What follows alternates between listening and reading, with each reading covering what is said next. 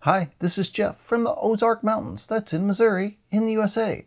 Today we're taking a look at a little device that makes loading and saving programs from your TRS-80 Model 100 and related computers much easier. These backpack drives were developed by a friend of mine over the last 4 to 5 years, and there's only a limited number in circulation at this time. This was kind of a trial run of some handmade units before a full production batch was done. I may still have a few on hand by the time you see this video, so if you're interested, drop me a line. Link in the description. This video is intended as a quick start of sorts to help get you up and running when you get your backpack drive, and there'll be other videos that'll dive into some of the more advanced features of the device. Well, let's get started. Tandy released 2 different models of 3.5-inch disk drives for the Model 100 family. These were actually made by Brother for knitting machines. The Tandy Portable Disk Drive 1 could hold a whopping 100K, and the Tandy Portable Disk Drive 2, like this guy here, could hold a whopping 200K into 100K partitions. The backpack was made to work like the Tandy Portable Disk Drive 2, but it uses micro SD cards instead. It also has a real-time clock built in to timestamp files, and it runs on a single AA battery. The real-time clock uses a CR1025 battery. The hand-built units come pre-assembled with the cases and the CR1025. You'll need to supply the SD card and a AA battery. In the future, the drives will come as a partially pre-assembled kit. All the surface mount soldering will be done on a production line, so only the easier through-hole parts are left, or you'll be able to get a fully assembled unit. You can choose to add a 3D printed case from a variety of colors, or you can print your own as the files are available. I'm also thinking about offering the option of getting a pre-formatted SD card, as well as some folks no longer have the smaller capacity cards on hand. Let me know what you think about that. The backpack drive comes already nestled in its case, and all we need to do is remove these 2 number 4 screws and then carefully slide the case halves off. We can see here where the real-time clock battery goes. Got our DB25, couple loopback switches here which are set according to the computer that you're using it on. And there's some headers here which are used for other purposes. All we need to do here is pop our battery in, like so. Make sure the switch is up and off. We want to make sure that our loopback switches are set to the right here. That's the position you'll probably need it in for your machine. You can look in the user's manual though for your specific application.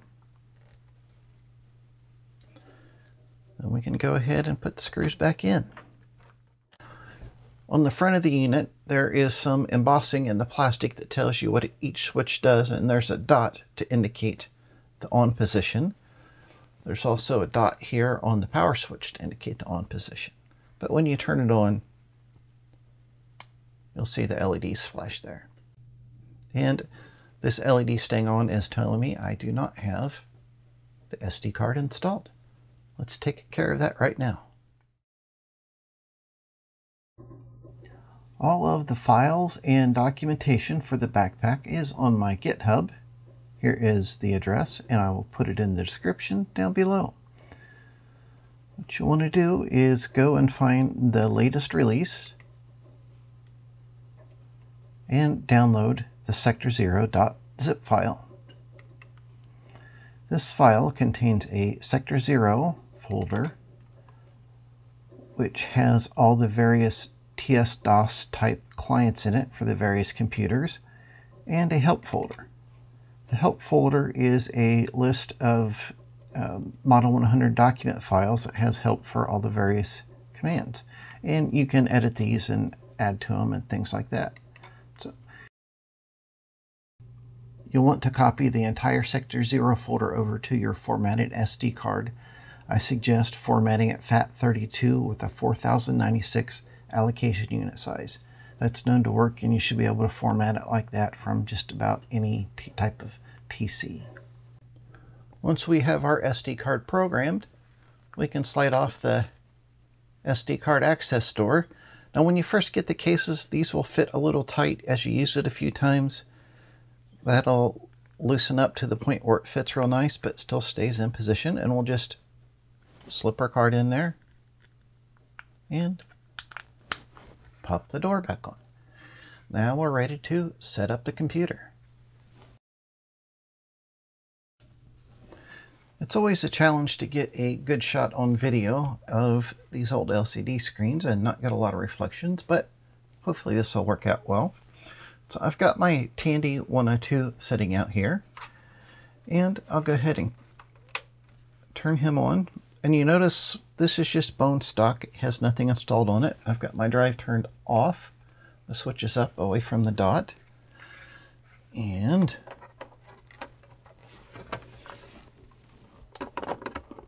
can't quite see the port there. I'll plug him in. The serial port on the 102 is upside down compared to the 100, which is kind of odd. If we had TS-DOS already installed on this unit, that would be all we would need to do, is just fire up TS-DOS. If we don't, like I have here, we can bootstrap TS-DOS into RAM. So what we'd want to do is go into Basic and type run com 98N1ENN. And what this is telling Basic to do is to pull a program off the serial port and run it. So I'm going to hit enter and then turn the backpack on. We'll just have to wait a little bit here. And we'll see this initial program loader 2 screen. Wait a minute, and yeah, that is literally a minute. It's actually a couple of minutes. So I'll speed up this part of the video so you don't have to wait here with me.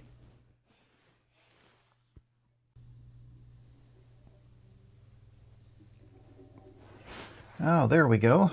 Now it tells us it's installing TS-DOS.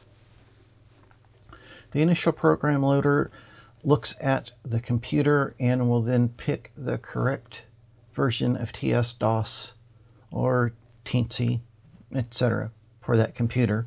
And you can configure those boot options on the backpack drive itself. And installing TS-DOS into RAM like this will take a few more minutes.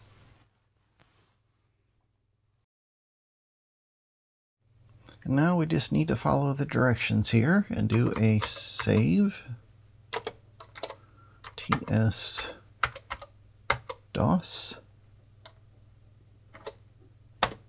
and then go back to the menu. And now we will have TS-DOS installed. And if we select it, we get our familiar TS-DOS file. We can bring up the disk directory, traverse to folders, load a spiffy basic program,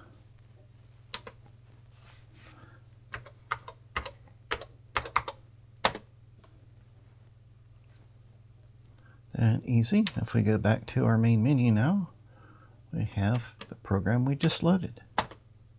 Easy as that. If you have TS-DOS and ROM or you have a Rex, you don't have to go through this bootstrap process. It's just already there, which makes things a bit easier, and it doesn't use any RAM. Now, in addition to the standard repertoire of TS-DOS commands, there's also an extensive command line interface. We get to that by going to Telecom or a similar program. We want to make sure that we have the COM port properties set correctly.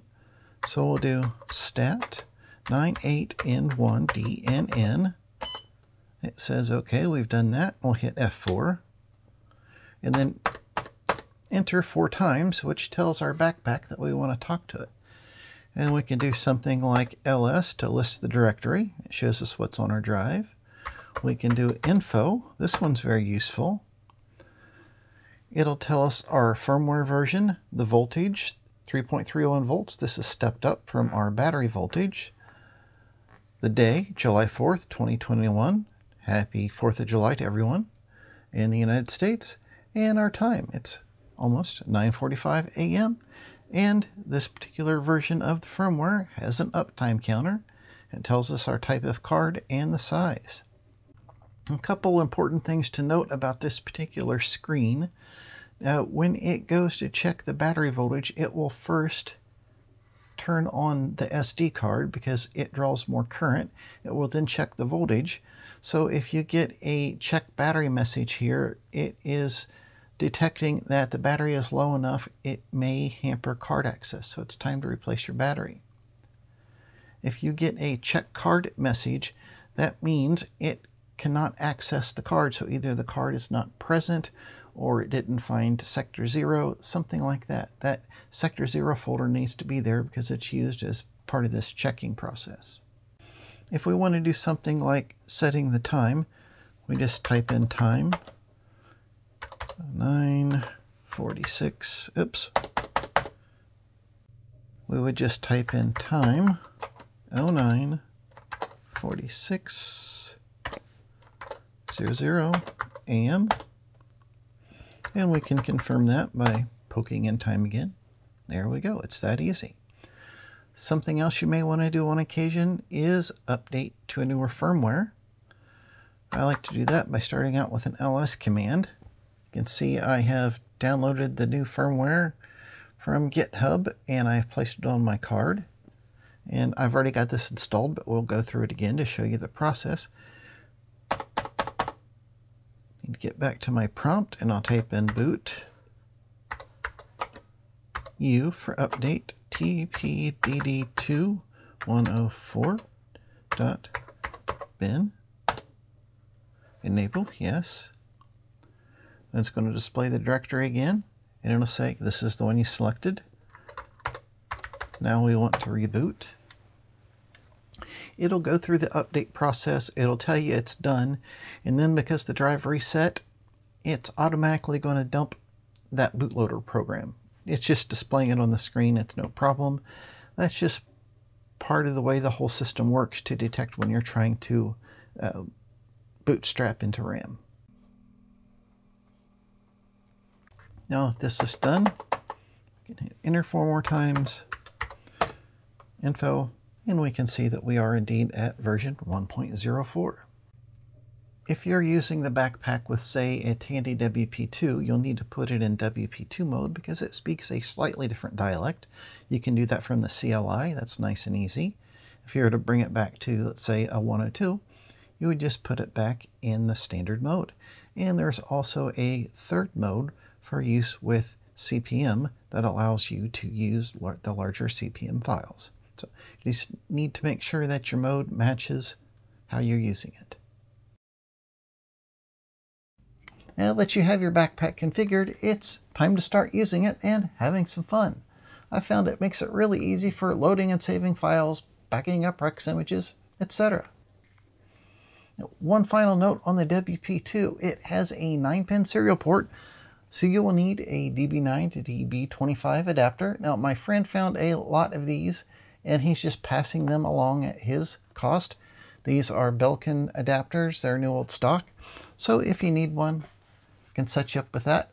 Let me know what you think about including a pre-formatted SD card. It would be like an 8 gig or 16 gig, something like that. And if you are interested in one of these little guys, let me know. There may still be a few of that original handmade production batch. And then we're going to have them done on a real surface mount assembly line. And there'll be a video coming about that process as well. If you have any questions or comments, I would sure love to hear from you. Just leave them in the comment section down below and look in the description section for more information and contact info. Thanks, and until next time, bye.